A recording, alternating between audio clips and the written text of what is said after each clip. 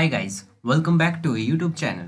So in this tutorial, we're gonna learn how can we use the save and save as in Microsoft Excel. But first let's understand what is the basic difference between save and save as. Guys, we use save and save as. When you click on this file, then you have two options, save and save as. So why we use save and why we use save as?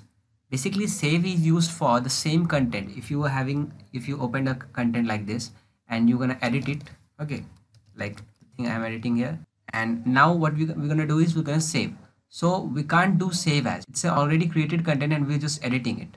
So we can't save as. But in save as, what happen is we'll create a new blank workbook, okay, and we work on that and we go to file and we click on save as. So in save as, we create a file in a new location. We can change the location, we can create a new file, okay. So that happens in save as.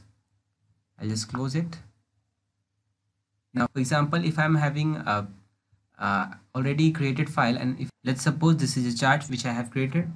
Now to save it, what we're gonna do is just click on file and click on save.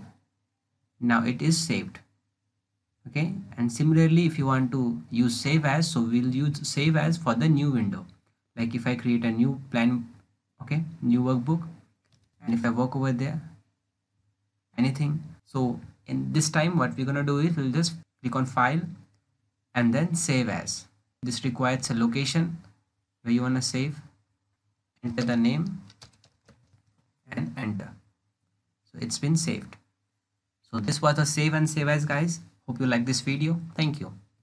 If you really like the content, then please like the video and click subscribe to see more videos like this. And don't forget to share this video with others. You can find the link to complete basics to advanced Excel tutorial in the description below, or you can visit mahagurus.com to see lots of other software courses. Thank you.